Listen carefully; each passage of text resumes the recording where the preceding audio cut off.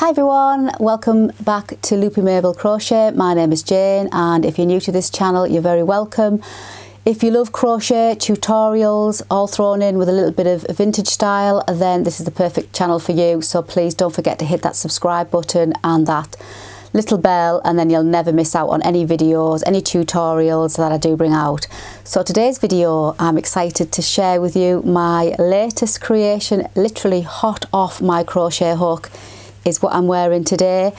This gorgeous, if I say so myself, crochet poncho wrap. So I'm going to explain to you how I came up with this design and how I'm going to show you what we're going to do with it.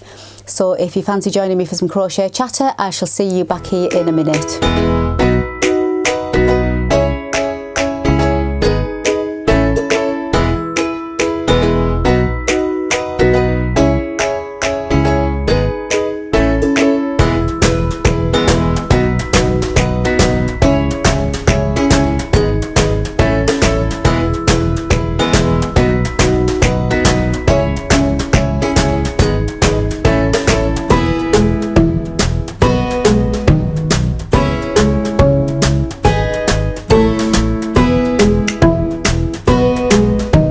So welcome back, and it's a vlog today on this design. It's not a tutorial because I wanted to pick your brains on how you wanted me to do the tutorial.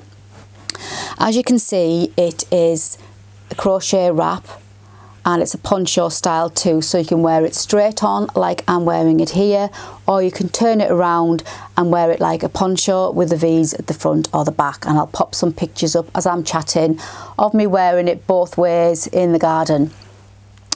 So this is where I've been for the last few weeks, if you're wondering why I haven't put many tutorials out, because I've been working like a crazy girl on trying to get this finished. I am a bit of a perfectionist, as you probably already know, so I couldn't quite get the design exactly how I wanted it, so I did have to pull it out quite a few times. I wanted to incorporate some sort of texture into this design, so I've got a couple of panels. So I've got a lovely lacy panel here, but it is quite a textured lacy panel, and then followed on with this gorgeous bobble diamond panel too, which I absolutely love. So, but the diamond panel obviously incorporates a lot more wool, more yarn for that section, so it did eat up quite a lot of yarn to make this poncho wrap, but I think it's well worth using that extra yarn just for me to get it right, I think. And then when I finished the design, I was great, happy, really pleased with. Then I couldn't work out what I wanted to edge it in, so I had a few goes at different edges, but I wanted really to mirror the bobbles that are in the diamond design.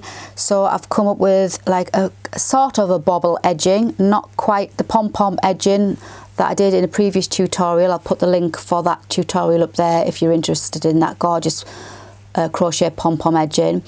So I didn't want to do the same on that, which is similar. Oh, here it is here on Mabel. Mabel's wearing the Mabel is actually wearing Mabel. This design is called Mabel, and this is the one with the crochet pom-pom edging, which I absolutely love. And there is another tutorial as well that I upcycled a blouse, and I added this trim on the edge of a blouse, so I'll put the link for that up there. And obviously there's a tutorial for Mabel design, which I absolutely love. I've got two of these now in this gorgeous old gold colour, and then I've got one in a lovely denim blue colour, and I wear them all the time, so I'll put the links for those up there for you.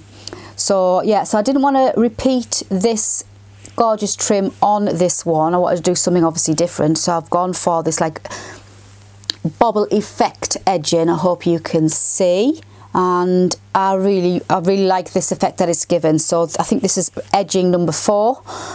Every edging I put on, it wasn't quite right, didn't look right, and I wanted something to, as I say, mirror these bobbles. So I think I've got it right, and it's really pretty. So it just consists of 2 panels, a little bit like my previous poncho wrap that I did, the rainbow, I think it was a rainbow poncho wrap.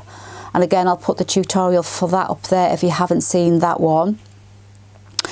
But as I say, it is a little bit of a yarn monster, this one, and it took quite a lot of yarn. I used double knit yarn and I used a 5mm hook for this pattern design. So it is quite a big pattern, although it is in like columns of patterns, if you know what I mean. So I didn't want to do, this is what I wanted to ask you.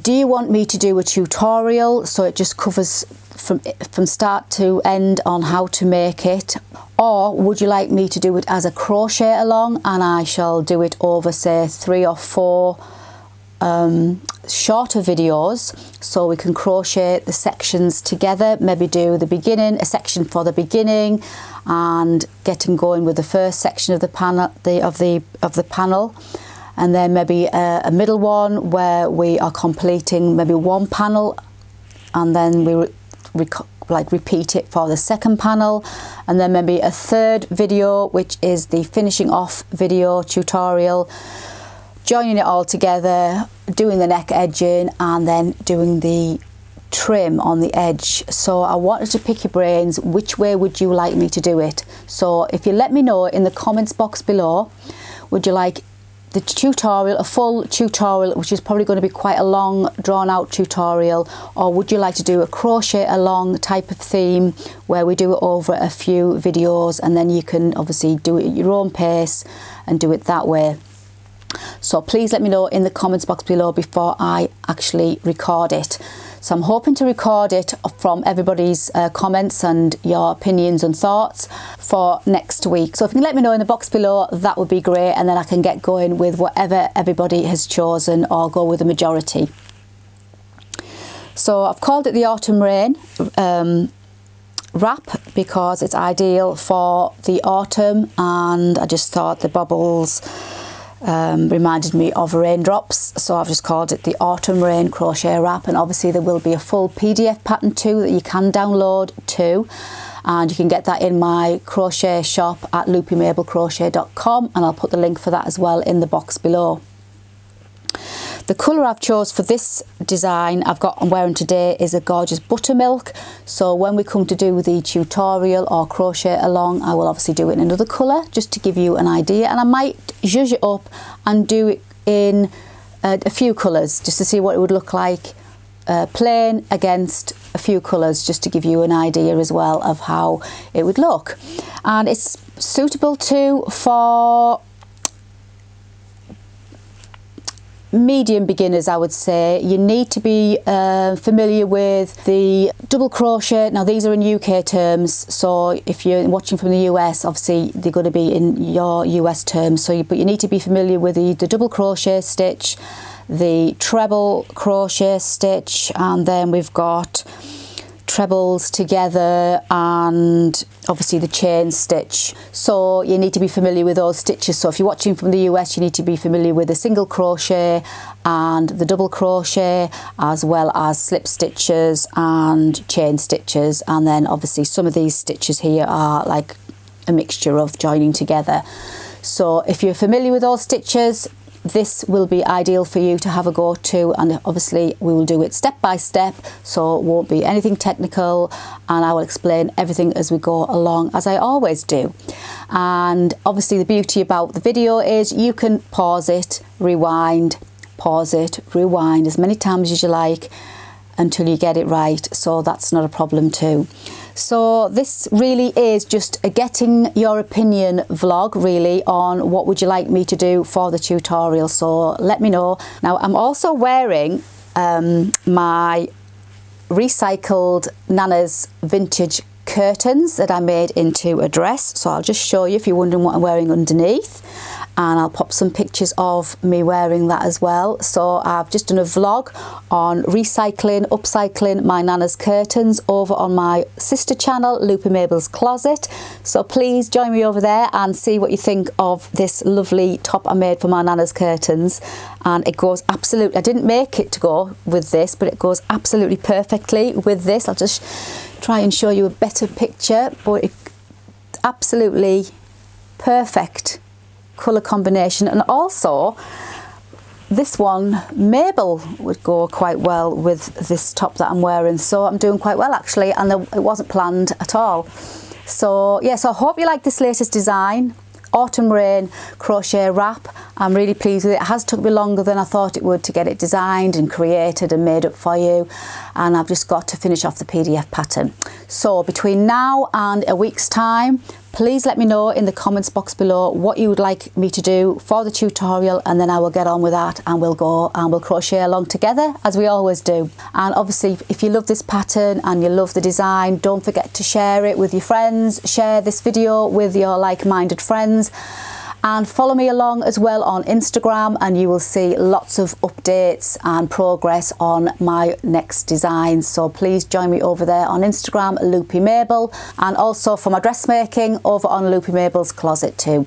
So that's about it for today's vlog on my latest design. So if you've got anything you'd like to ask me crochet related or anything to do with my designs, pop a little note in the box below, in the comments box below, and I'll get back to you and try and help you if I can. So if you do enjoy all my patterns and my tutorials, you may possibly consider buying me a coffee simply by clicking on my Ko-fi account. The link is in the box below, and you click on there and you can donate a couple of pounds towards buying me a coffee. And I'd really do appreciate when you do that, because I use that money that people donate and I buy lots more yarns to do more tutorials for you lovely people. So if you do want to buy me a coffee, I really do appreciate that, and I'll put the link for that in the box below. But as I always say, please take care, and until the next time, happy crochet.